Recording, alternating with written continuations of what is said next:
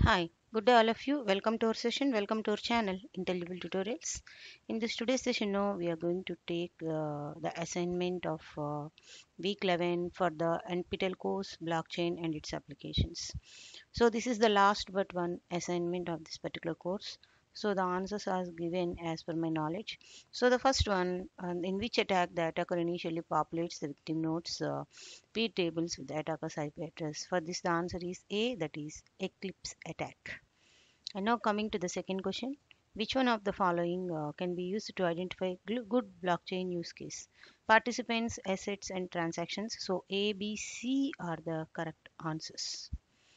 Now coming to the question number 3, the answer is A, that is yes. Is this valid statement? Yes, the given statement is the valid statement. Coming to the question number 4, which of the following is not a risk in blockchain operation mechanism? That is option D, that is birthday attack. Okay, now coming to the question number 5. In a selfish mining attack, discovering more blocks by pool develops a longer lead on the public chain and continues to keep these new blocks. So, which one is the correct answer for this? So, is A is the correct option, that is private. And now coming to the question number 6, when a node can be restarted, when the all the four options are correct for this node can be restarted due to power failure, network failure, security updates, and DOS attacks. So all are correct answers. All can be considered as the correct options. A, B, C, D. Now coming to the question number 7, what is the major problem with proof of work? That is D. It is a CPU intensive and consumer enormous amount of power.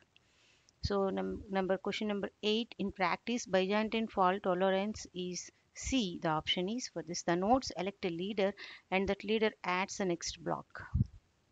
Now coming to the question number 9, that is transaction rate on Bitcoin blockchain is a main concern for many practical applications. Is it true or false? Actually it's a true statement, so option is A. Now coming to the question number 10, list two solutions for improving scalability. So the option is B, large block size and off-chain transactions. Once again we see all these answers. Okay, so for question number 1 is option A. Question number 2, A, B, C are the correct options. Question number 3, option A. Question number 4, option D. Question number 5, option A. Question number 6, all the options are correct, that is A, B, C, D. Question number 7, that is option D. And for question number 8, that is option C. Question number 9, the answer is A. Question number 10, the answer is B. Like this, the answers are given, and I am submitting all these answers. Okay, so this is the week 11, assignment 11. Okay, if at all anybody didn't subscribe my channel, please subscribe my channel, Intelligible Tutorials, for more videos.